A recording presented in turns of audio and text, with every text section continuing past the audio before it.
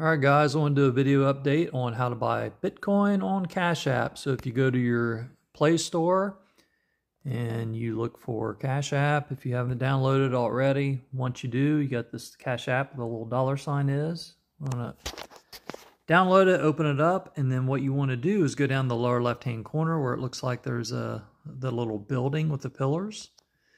And you select that, and then you have Bitcoin.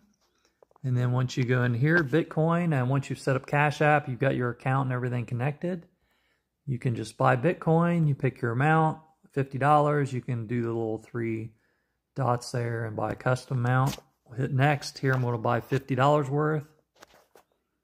Okay, so I want to buy $50 worth of Bitcoin. It's got my funding source in there, which is my debit card. How much you'll receive for $50, 0.0004. There's your exchange rate. It's at currently 113,561 BTC. Total Bitcoin purchase, 48.51. The fees are $1.49. We just confirm that. And then voila, you have bought Bitcoin. And then it is there showing up in your account. All right, thank you.